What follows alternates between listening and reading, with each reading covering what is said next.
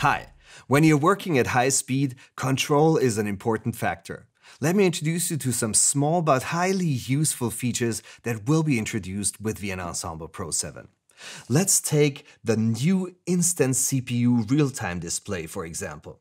It will help you to balance the workload and to check which plugin might be acting up in your setup.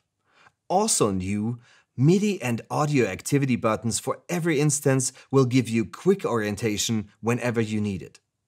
Another feature, by popular demand from our power users, you can change your instance overview from tabbed view to vertical view. And this will really be a relief for everyone with insanely big setups.